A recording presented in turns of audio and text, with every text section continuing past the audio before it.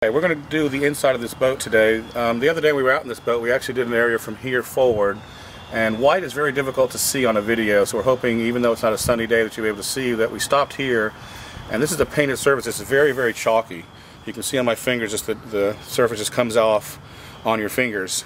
And what will happen is we'll take that surface off and protect it with the Acrylic-Werks Polish as we've normally done. A small bit on the cloth. I'm just going to do an area between the area that we did and the area that we're on right now. Looks like there's some fish blood and fish guts on here. We'll get that off also.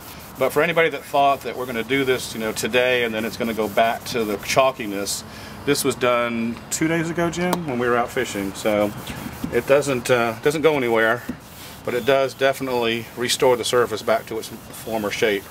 And this isn't very difficult to do, but if you've got a painted surface like this, or a boat with gel coat that's starting to get chalky, that's all the contaminants that were on the surface. We're going to try one more shot at it. Again, a small dab of the polish is all you need. You don't need a lot. If you're good with a buffer, you can use a buffer. Just keep the surface slightly moist as you apply it, and then follow the other directions that we have on our website. But that's all we really need to do. It's not a difficult job. And once you've finished cleaning the surface, you can see we pulled off a little bit more contaminants. That wasn't quite as dirty as it is now. But once you're happy with what you've done, you're not pulling off any more contaminants. I'm actually starting to see a reflection in this surface now, which I wasn't seeing earlier. You then take another rag, which just has water on it.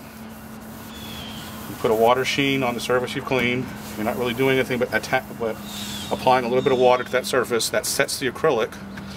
And you take your buffing towel and you buff it out.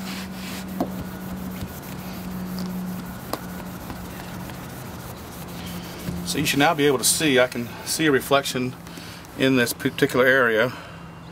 Don't know what you're seeing from that angle, but if you look from here to here, this is not done, and then that place up there was done a couple days ago. And that is Acrylic-Works on a very chalky surface on a boat.